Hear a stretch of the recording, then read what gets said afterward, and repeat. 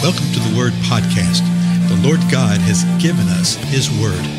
Let us learn it. Let us live it. Let us rejoice in it. Spread the Word.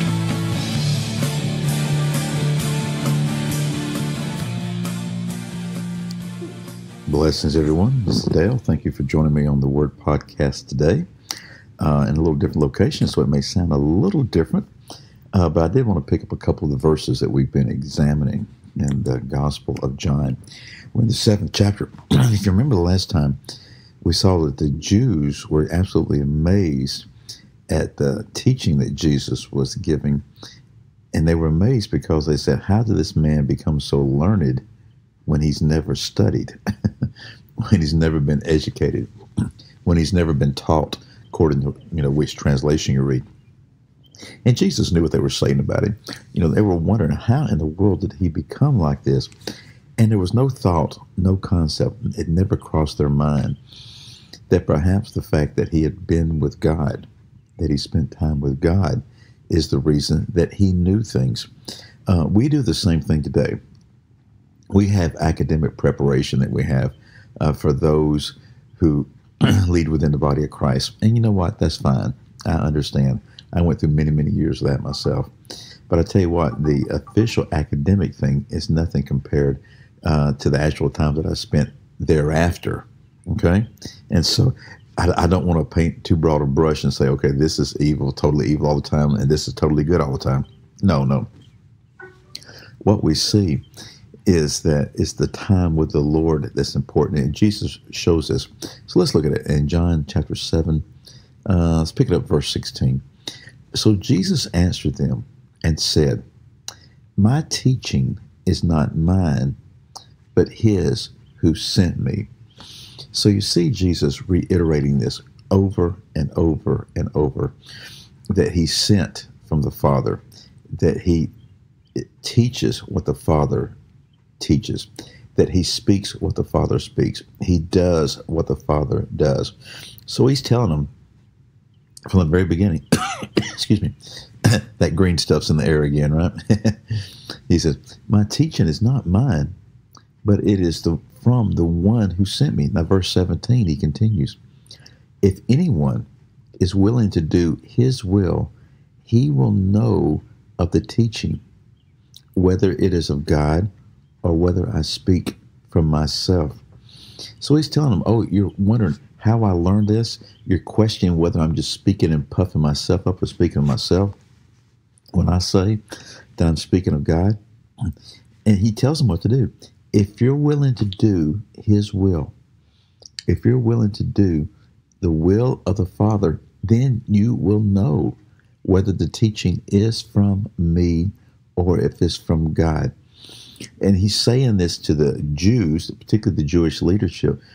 So he's really drawing into question their motivation, drawing into question what they are doing. Because, see, everything they were doing was from their own will, from their own self-will, and their own desires of their own flesh. And he says, if you're willing to do the will of the Father, then you'll know whether the teaching is from Father or from me. Verse 18 continues, he who speaks from himself seeks his own glory, but he who is seeking the glory of the one who sent him, he is true, and there is no unrighteousness in him. And so he's speaking what will happen of the one who is seeking the will of God, but he's also speaking of himself. That if you seek the glory of the one who sends you, then you're going to be speaking what is true, and there's no unrighteousness in him or in you. But if you speak of himself, then he seeks his own glory. I think this right here is one of the biggest issues that we have within the professing body of Christ today, even among true believers. It's really easy to get caught up in this and to seek your own glory and to speak your own glory, particularly if God is blessing and is doing some great things in the midst of the body. It's easy to seek their own glory.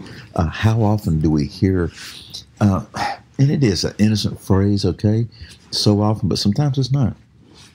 How often do we hear, oh, come to my church, oh, come to our church, or come see what's going on here, what's happening here. And we're really seeking our own glory rather than seeking the glory of the one who sent us. Or how often do we hear, and folks, I hear this so often, in those that are sadly in leadership positions in churches, that they're seeking their own glory. I mean, I know of situations and individuals to where you can't even have a conversation because every sentence draws to something in their life.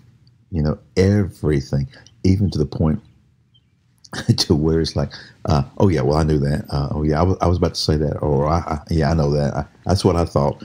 It's always that type of thing, and it's such a pattern of behavior that they're totally unaware of it, because everything is oriented around seeking their own glory. And the Lord says, the one who seeks and speaks from himself is the one who's seeking his own glory. But the one who's seeking the glory of the one who sent him, he's true, and there's no unrighteousness in him. So again, the greater understanding of what Jesus is saying right here is that he's declaring, hey, I've been sent from the Father. What I'm saying is true. There's no unrighteousness in me. The ones that are seeking their own glory, they're getting their reward right there, okay?